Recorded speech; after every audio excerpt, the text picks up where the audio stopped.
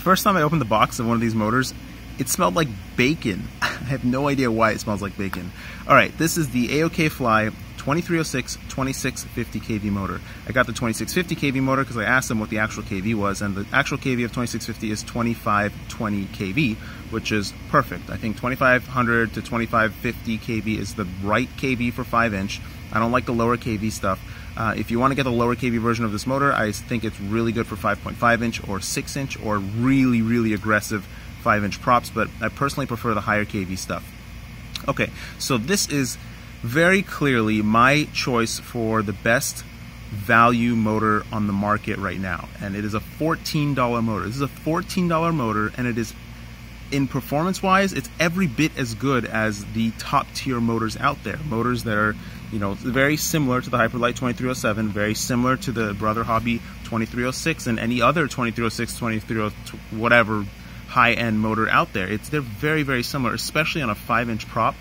Going beyond a 2207 is really, I mean, you're just gaining efficiency. You're not really gaining much performance anymore after that if you're just running 4S. The motor will run 5S fine, but 5S is not yet the standard at all, so I'm just sticking to 4S. This quad that I have it on, this when it's all loaded up with the camera and everything, it's 640 grams just because it's like a test quad. You can see I just kind of like strap the things on randomly. Like it's just a test quad. I don't really care about it. And I couldn't believe the performance of this thing. And I'm going to show you what makes it, in addition to the performance, it's actually a good motor. It's a very good construction motor. So let's go over what makes a motor good or not real quick again. Okay, so things that this motor has that are good. So first and foremost, it's made of 7075 aluminum. At least that's what they tell me. I can't really confirm that. My test is just to tighten the screws down as tight as I can and see if it'll strip.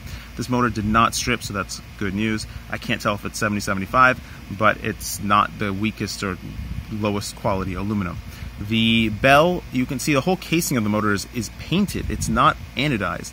And the reason it's painted is because apparently 7075 aluminum is just a lot harder to anodize. And some manufacturers have figured out how to do it, but others have not. And it's more expensive, so they just decided to paint it instead, which more so makes me believe that it's 7075 aluminum.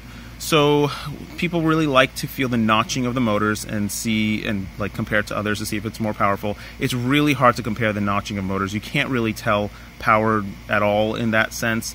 But in this case, motors that are very similar construction, similar magnets, similar everything, you kind of sort of somewhat can get a sense for if the motor will be powerful or not, kind of. And I'll tell you that the notching on this motor is equivalent or greater than any Brother Hobby motor I've felt, except for the 1407. That one is very, very special amount of notching. But the notching is right up there if you consider that a positive or negative option. The wires it comes with a 100 millimeter long wires.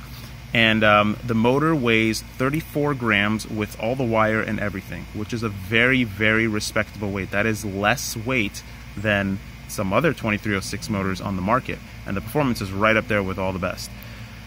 The shaft is steel. It is not aluminum. I mean, it is not titanium, but it is hollow. It is hollow all the way through, and it has a screw bottom.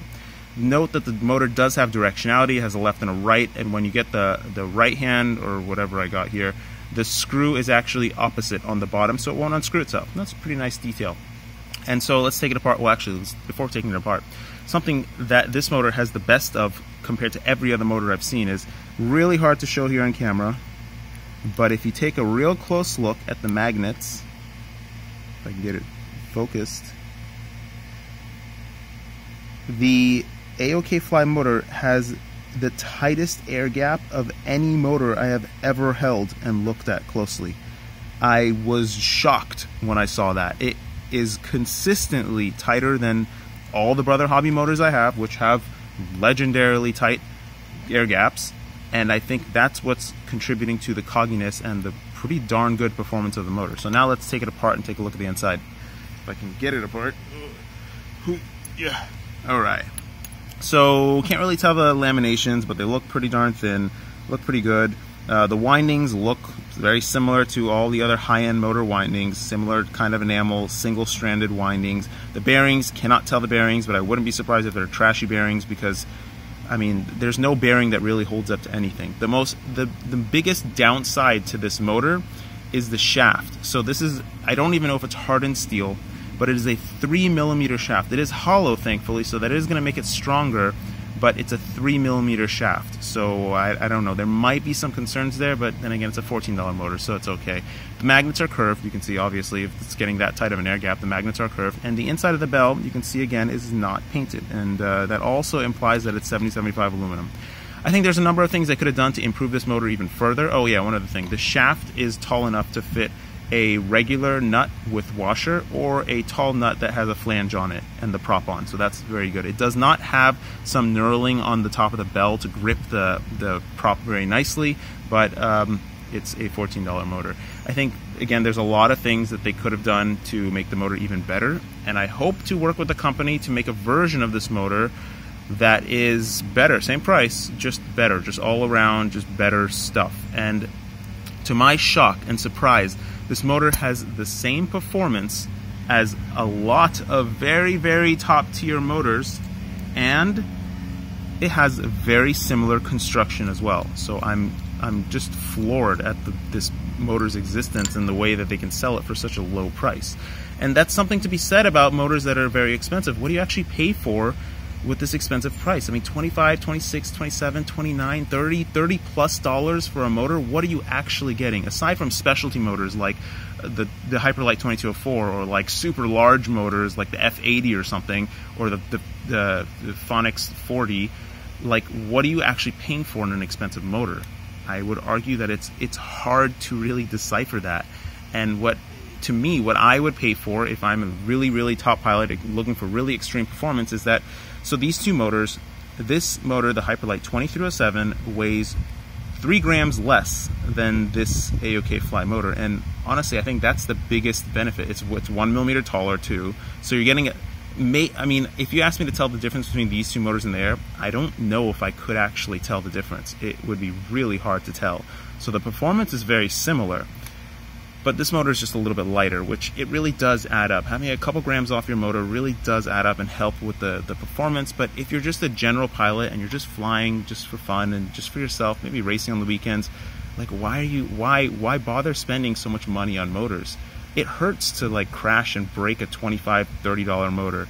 And I don't know, if you don't do this stuff a lot, I would be surprised if you could tell the difference if you're not comparing them directly to other motors. This motor is pretty darn good. I don't know if the quality control is going to hold up. I'm sure it's going to become a very popular motor. The 8 that I have all have excellent quality control. They all are very even, very, very good. I mean, I couldn't find any discrepancies between any of them. The magnets do not scrape the stator at all, even with such an incredibly tight air gap. And it's an overall good product. I haven't had it long enough to crash and test and see how it holds up to there, but it's a $14 motor. It's from Banggood, comes with free shipping. Hopefully it can be shipped worldwide. And if you're gonna ask me what's a good value motor, this is my selection by a far shot. I mean, I've tested a bunch of really cheap motors lately, and I'm really aiming to find like the best cheap stuff, and this is the best cheap motor I have found. So for now, this is my best recommendation, and I will personally be using this on my own acro quads because it's a pretty darn good motor. It's going to be one of my main motors for builds. Great. Don't forget to floss. Bye-bye.